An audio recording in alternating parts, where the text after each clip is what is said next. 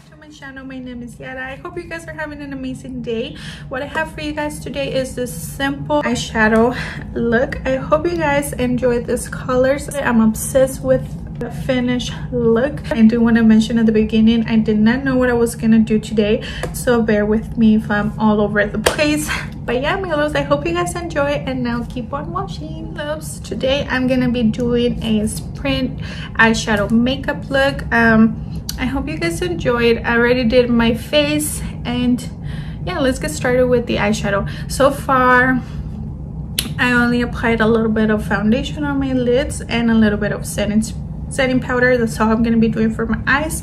And now let's get started with the eyes. For today's eyeshadow, since I want something colorful, I want something out there, I'm going to be using the Morphe 35B palette. Excuse me, palette. It has gone through a lot, but this is what it looks like. I just feel like this is the perfect palette to create a colorful spring eyeshadow look. Start with the small little brush. This is super small. It doesn't have numbers or anything, but it is by Morphe, and this is what it looks like. Let's start with this colorful shadow right here, and I'm gonna concentrate this on my crease.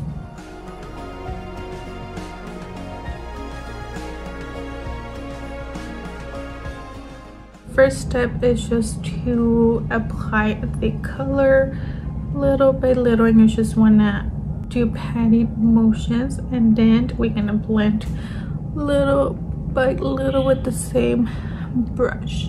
I'm just doing circular motions. I'm taking a clean fluffy brush. Looks like this is by BH Cosmetics, and this is the number 7.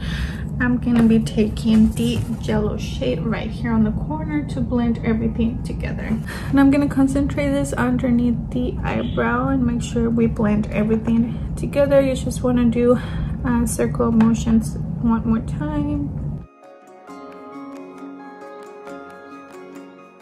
In this small brush one more time, we're gonna blend everything together without taking any more eyeshadow. We're just gonna do more circular motions. Make sure the yellow and the red shade are blended together. I think I never done like an orange look on my channel, so that's what I'm gonna do. I'm gonna take this orange color and I'm gonna apply it on the center of the eyelid with this tiny brush. This brush is also by BH Cosmetics, and this is the number 11.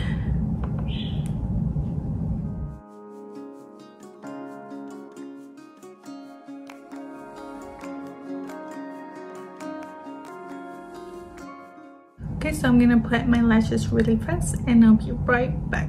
Okay, so lashes are on, my love. Look how amazing this looks already. I don't know what to do on the bottom lash. Like, I want to put some green, and then I feel like, what if it throws the look off? What should I do? I think what I'm gonna do with the same tiny brush, I'm gonna add pink shade right here, and it's like a pinkish orangey shade, so I'm just gonna add it on the lower lash.